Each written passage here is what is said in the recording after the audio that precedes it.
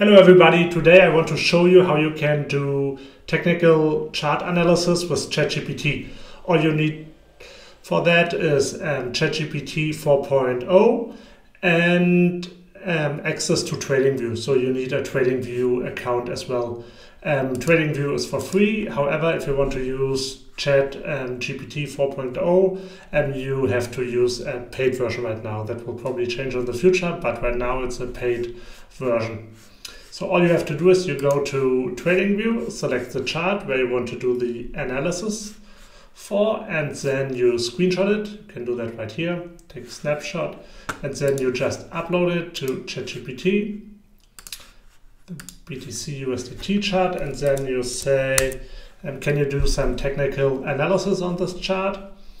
And it basically starts by doing a technical analysis.